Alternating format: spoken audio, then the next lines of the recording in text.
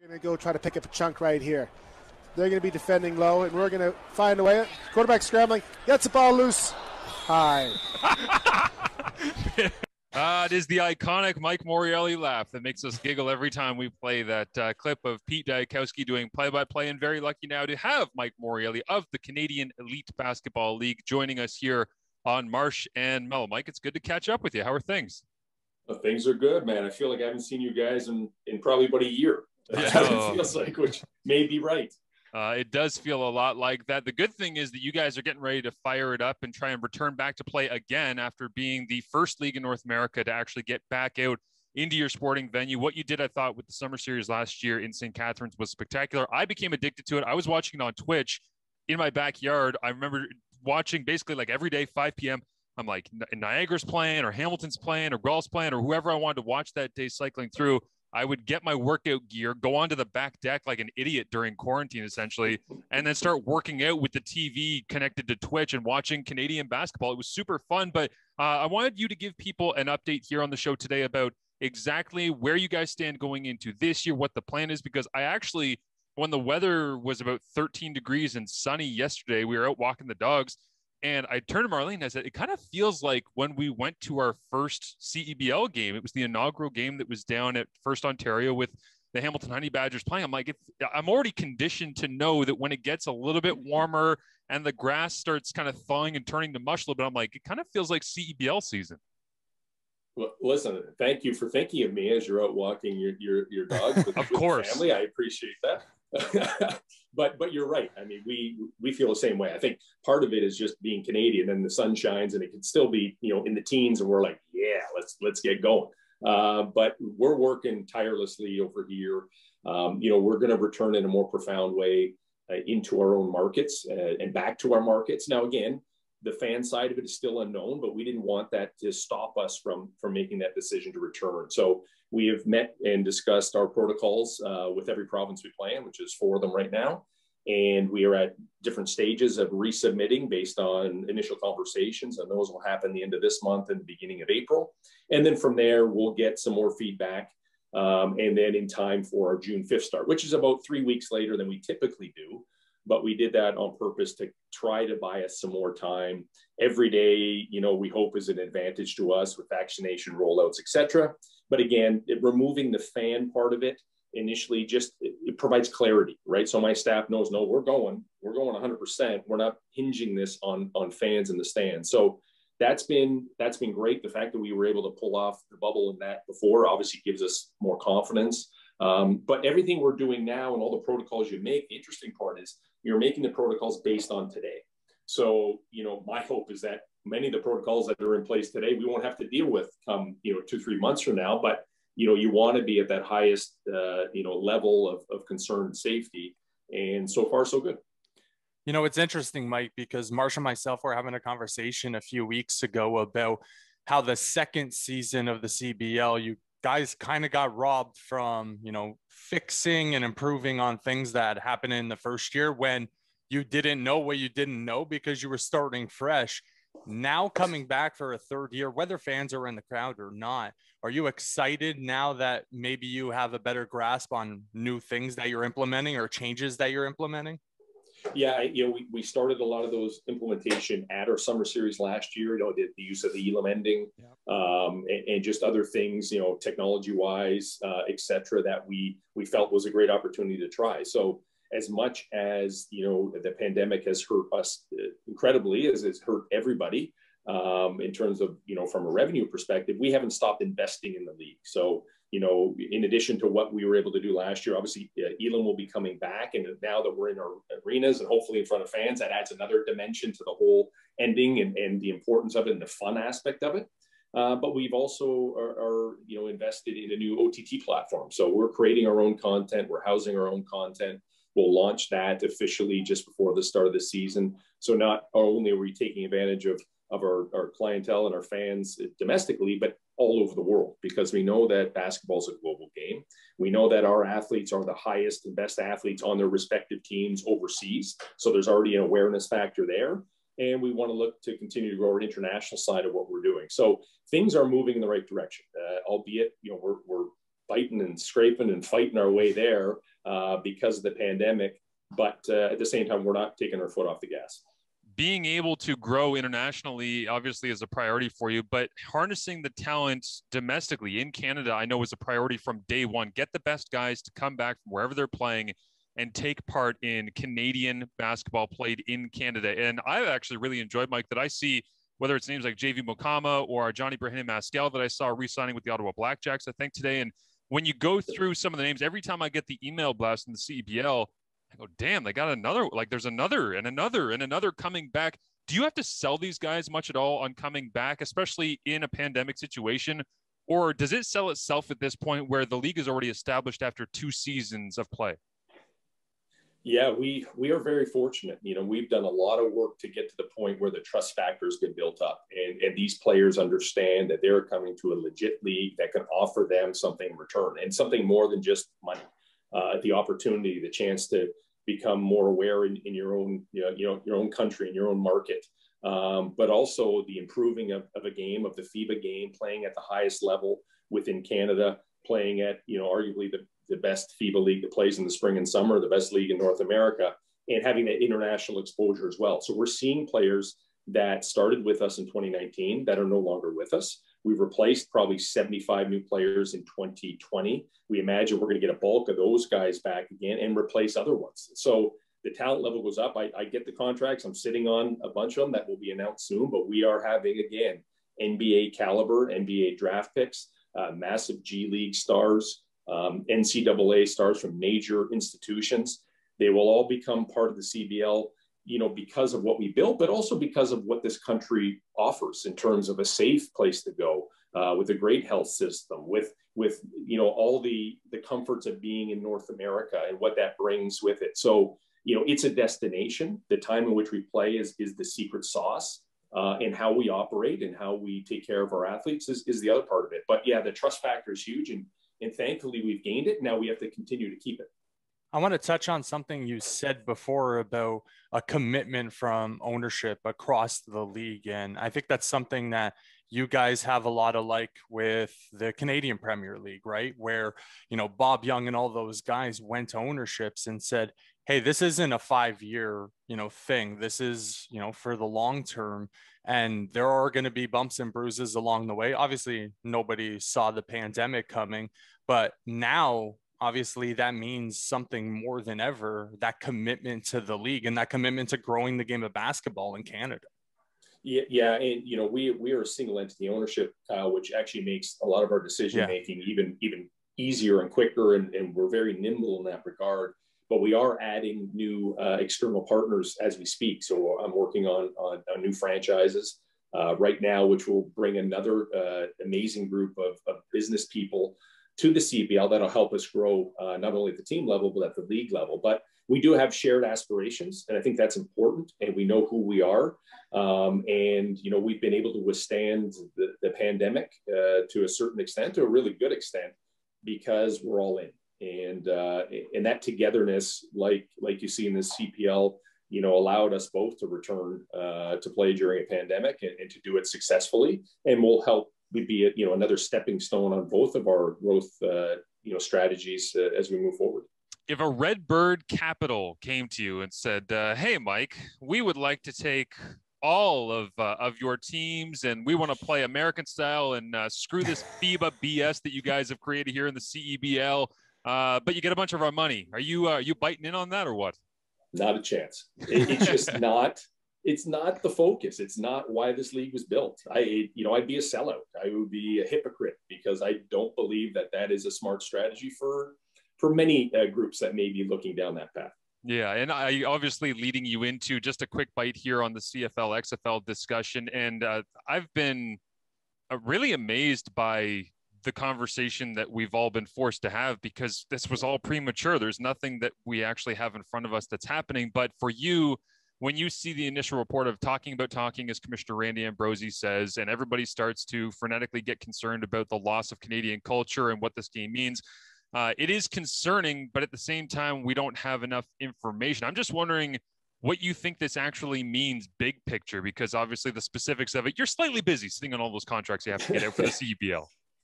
No, but I'm keenly interested on many levels. Right. You know, obviously as a player, alumni, fan, reporter, radio host, whatever you want to call it, and a fellow kind of commissioner. The communication is key, and communication, vague communication, or communications that's not complete, does lead for this discussion. Now, it may be a strategy that is being used to find out what's really important. I don't think that's necessary. I think we pretty well know what's important to the fans of the CFL. And by leaving things open, you're going to bring other people into the conversation that maybe don't understand the league as well as others do. And they'll have opinions that may be contrary, but don't understand the dynamics of what has made this work. So I'm keenly aware and interested in what's going on. I would say I'd have some level of concern because I'm a fan and I want to see the continuation of what has been built over 100 plus years. This league has reinvented itself. I don't know how many times. I lived through it in the 90s of teams coming and going and U.S. expansion. I went to the U.S. I played games in the U.S. It was fun as a player, but I'm not sure it was, I feel good seeing the Baltimore name on the Grey Cup when it gets passed around, right? So I understand the need to grow. I understand the need to hold on to what is culturally significant. And that's I think is going to be the battle in the long run. Mike, it's interesting because Marsh and myself, when we were talking last week about CFL-XFL talks, one of the biggest things for me was to keep the CFL uniquely Canadian, because that's what drives fans to watch the CFL, because it is ours.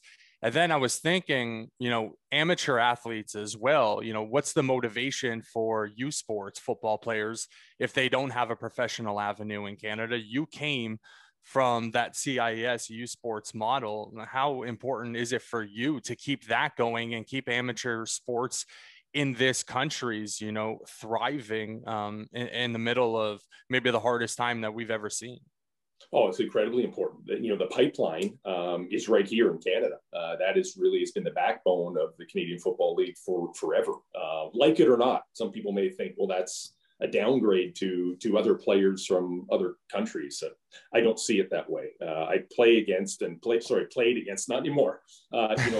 Guys that came from major U.S. Division I colleges that went up against me. I did not see a difference. The whole level is raised when you get to the pros. So you would assume that the cream of the crop is the ones that get the opportunity to go do it. And football in Canada at that level has improved dramatically, far better than when I played, including, me. There are far better players now that have built a career or going to build a long career, we hope, in the CFL. So, I look at it from a kid sitting in the stands at Everyone Stadium wanting to be on that field because there were realistic opportunities for me. And that drove me my whole time, in my football career at the amateur level and the high school level, et cetera. And that's what we're trying to replicate here with the CEBL. That's why we do a partnership with youth sports, because that is the breeding ground. We want people to stay here. They may choose to go to the NCAA and go that route, and that's fine. But we want to prove that there's a legitimate pathway to the pros within your own country that means something. So that's the part that is, and I saw Jim Mullen's comments, and they're on point. I mean, there should be concern at that Football Canada national level of what's going to happen if things change in a drastic way. And again, we're all pontificating because we don't know, because there's been no clarity. And I think, everybody has opinions. Until there's more clarity, it's hard to choose a side. Yeah, and I think the thing I've taken away, because I've been thinking about this endlessly, almost as much as you on my dog walks, Mike, is that I'm just trying to parse together what we really know and what is opinion and what is just being floated that is reckless. And for me, until I know more, the only thing I know for real is how much I love Canadian football and how much I love Canadian football players playing Canadian football. And I got this message the other day from somebody in youth sports. A bunch of people have messaged and kind of voiced their concern about, do they have any idea what they're contemplating actually doing here? Because you're selling out every level of football if there's any sort of merger that gives up the Canadian fabric of what's been built, as you say, over 100 plus years. And this person said, how many Canadians do you think would play in the Canadian Football League or the XFL if there was some sort of merger, if there was not a ratio rule? And my response was maybe 10. And then immediately I told Derek Taylor this, and he said, if that, maybe 10. I mean, you wouldn't get to see that. And then the idea starts to come up. Okay, so now we don't have Mike Morreales that are in our communities, that are alumni of the CFL, that are going back, that are giving back to the events that you do with the Ticats, that are being seen out in public. And you yourself, just by being a member of a local community, you are promoting the CFL product because people remember you from when you played and when you wore the black and gold. And when you lose all of that, what the hell are you? Like, that's the thing that's the only opinion I can have at this point. That's genuinely how I feel. Well, connection to community is the single most important factor, I think, with any team or league, and what the CFL has done better than any other league in its history, right? They have a bunch of players, American and Canadian, that have invested into the community because they know it's important. They think it's important, and it's proven to be important. It's something that the CFL, the flag they have, waved for years was access to players, 4,000 hours of community service, this and this. So yes, that, in your way of describing it, it could create a massive void where you're void of all that, what was cool about it, which was, hey, I went to school with that guy, or I know he lived on my street, or my parents knew him, or whatever, or saw him play in university. It doesn't diminish, the other players, the American players. The American players have been a massive compliment to the CFL and a welcome compliment. Some of my best friends and teammates. But it is inherently a game that's been created here that we're proud of. And there's not a lot of things we're proud of sometimes, in this country. And this is the CFL is something I'm incredibly proud of and always will be because the history is there and it's been proven over and over. Yeah, when you say a tremendous compliment, it also makes me think of it almost as an ecosystem where it's like it's been living in a delicate balance for a long time. And then the idea of taking a huge part of that balance, just removing it, it's like, well, what does the ecosystem become and how does everything survive? So before you get into the Canadian Football League, though, of course, you went through the draft and the combine. I'm writing an article this week on CFL.ca about the combine and combine stories. And I've periodically talked about this with different people around the league, but man, it has changed a lot over the years. And you were one of the people that I always think of when I go into a CFL Combine in 2018. It's CFL week and we're in Regina or Winnipeg, wherever we were, and it's standardized testing and the turf is laid down inside and it's very official. And the team meetings are set up in the hotel and they're all lined up and there's only 15-minute blocks. And there's so much stuff that has changed over time. But I want to know, take me back into your combine experience and what it was like and how you experienced that whole kind of moment in your development. Well, that's taken us back now. That was 1994, but things were drastically different from what we see today. Because I've been to those combines, Marsh, and seen how the level has improved dramatically. I mean, it is a true professional event. I would say it wasn't quite that way in 1994 as we went to Winnipeg in the dead of winter to put on a clinic in front of the same, probably many of the same people that are still in the CFL right now, to be honest with you, inside a golf dome with the indoor-outdoor carpet that you would see at Canadian Tire, and maybe not even at that good of a shape. But we stayed at the Viscount Gort, which no longer exists, thankfully. It was not the greatest hotel. We were all kind of crammed in there. There was no money at that time for lunch, which came just before we had to do our testing. It was cheeseburgers and McDonald's. Oh, when we did our vertical test, it was against the steel girder that just happened to be holding up part of the structure for the golf dome. So we had guys bumping into the girder and hitting themselves and doing whatever. And the lunch obviously doesn't sit well as you're trying to run a 40 or a shuttle on. You couldn't wear turf shoes because there literally was nothing to dig in. And if you wore running shoes, you just zipped on by. It was an experience I'll never forget. Let's put it that way. It reminds me of the old Tom Brady picture from his combine when he's standing there in his bad undershorts. That's what it felt like. But the whole thing felt that way. So we had a blast. I was there with a lot of great guys that got on to get drafted. Trevor Shaw was there with me as well at the Hamilton, and it was a fun time. But boy, I ended up leaving that combine, running our one-on-ones again against on the worst turf imaginable, fell down, busted my elbow. I still got a chip bone on my elbow that has never healed because of that. And it was what I came to expect as professional. That was my first experience. And I was shocked, to say the least. And I'm equally as shocked now to see the improvements that have been made. The combine, what specific test were you looking forward to? Because you were like, I might be slow, but my vert's going to be really good here. I was looking forward to one-on-ones. I know that nobody was going to push me around. I was going to big body everybody. And that really, quite frankly, is probably what got me drafted. I think I ran like a 4.72 or something like that. And my shuttle was decent. I don't even think they have records from that day. Marsh, you would know. I think they started maybe in the 2000s. I think 01 is the earliest CFL official combine numbers that I have. Yes, so I have it somewhere that I got a copy of something in some box in my basement. One day I'll find it and share it with you. But the one-on-ones for me were my entry point where I knew I'd excel. All the other stuff was hit and miss, even for the guys that knew they could run well. It's funny hearing you say about the results and the earliest that exist, because I remember somebody from the league telling me a couple of years ago that I said, why don't we have records before 2001? They said, well, they were handwritten.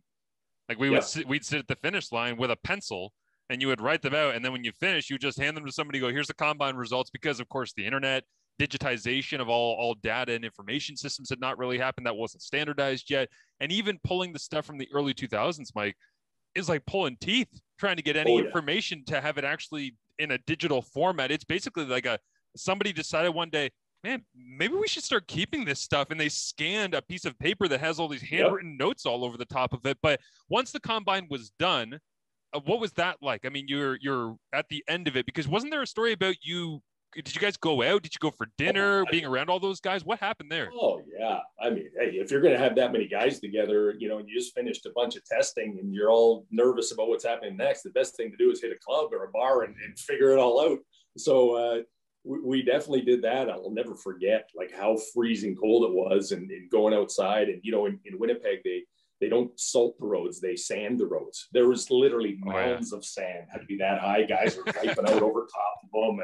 And we're over the bar trying to grab pitchers of beer and just, we had a great time. Vince Danielson, funny enough, was my roommate, who went on to have a great career in Calgary, slot back. And we were kind of, I think he might have been the first receiver drafted, or might have been the first pick overall.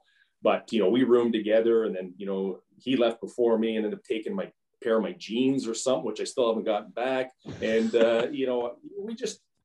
it was fun, amidst all the stuff that we laughed about and, all the kind of how terrible of an experience it was from a testing point of view. But we used that as a chance to get together. And I had big handful of people went on from that combine to have good long careers. So it was a fun thing to be part of.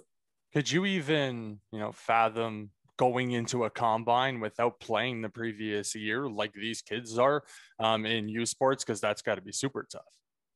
Yeah, that is incredibly tough, because you'll understand, football's a game of repetition, right? And you have to kind of get out there. You can train all you want. And sure, from a testing point of view, you can probably get by because you're straight line testing and et cetera. But when you have to now line up and do one-on-ones or do stuff that tests your football skills, right, in real live bullet situation, it comes with repetition. And you'll see that in a normal, combine. It takes a few go-arounds to get the legs under guys and to get the awareness and the pads on. So to be stagnant for a whole year, not have that playing ability, even for the pro guys, even for the CFL guys, there's going to be a level of time it takes to get back into it. You can't just step out there and do it. So I feel for them. It's an incredibly difficult time for everyone. And let's hope that they can bring it to the table and it works out for them. Yeah, absolutely. Mike, thank you for fitting us into your busy schedule. We do appreciate it. Let people know where they can find everything CEBL so they stay up to date on everything you guys have moving forward into your third season. Yes. Yeah, please. Social media is kind of our bread and butter. So CEBL League 1L is the place to find us. And from there, you can go wherever you want across all 7 teams, and lots of great stuff coming. 2022 is going to be big for us, but let's get 2021 started the right way. And guys, you're doing a great job. As always, I love how you reinvented yourself. You look exactly the same, but it's a nice reinvention. I thought I was more jacked. I've been carrying around a 20-pound baby in a single arm for about 6 months now. I know. I've yet to see that baby, and congratulations once again. Kyle looks fit as anything. So yeah, I got to give props where it is. Kyle's looking great. Kyle's glowing. I look ragged because I don't sleep. That's what this is. So, Mike, thank you for everything, brother. We really do appreciate it, and it's always great to catch up with you. Thanks, guys. Have a great one. Thanks, Mike.